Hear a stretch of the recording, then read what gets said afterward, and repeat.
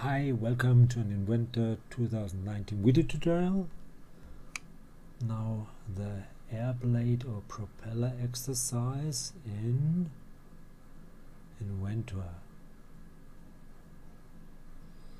Slightly different, but still very easy to do. So let's have some fun with Inventor. I need three sketches. Let's start with a sketch on the XY plane. I want to use a line,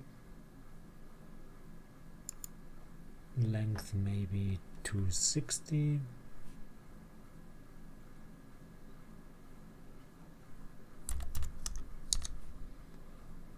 and this should be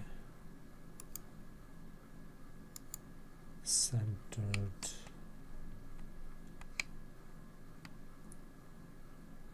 here. Let's go for the midpoint. Finish that sketch. Next sketch on the same plane. I need to project that point, and I need a line, and this might be 50. Finish this sketch as well. Then another sketch on the same, and this should be a spline which starts somewhere over here, goes up over here, maybe like this, and I want it to be symmetric. So let's put this point over this one vertical and add symmetry. Only that way we'll need a symmetry line, so let's go for a line like this and make that line for construction only, or go for like this. Then go for symmetry, this point, that point to that line, this point, that point, this point, that one, this one, that one, and those two. Okay, now let's give it a dimension, 260. Let's move this a little bit down, adjust it a little bit.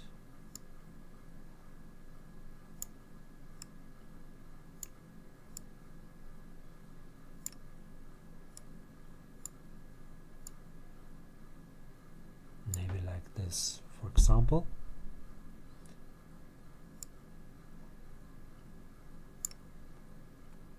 Finish that sketch.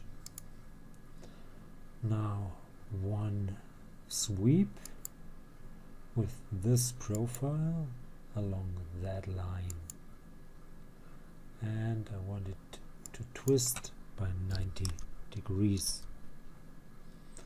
Then I will use a revolve with that profile around. That's the x-axis.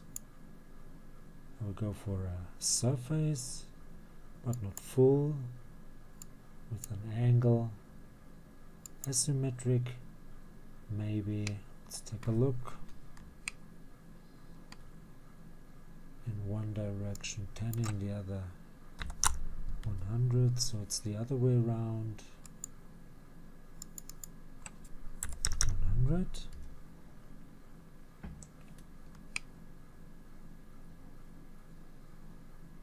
No, turn it around.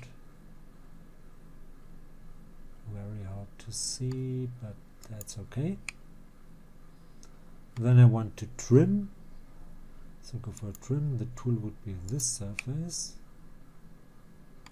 and I want to remove this one. Okay, now hide the revolution. Yes. Make a circular pattern with the sweep and the trim. Rotation axis would be the x-axis again. Go for 2 instances. This looks pretty good. Now stitch this.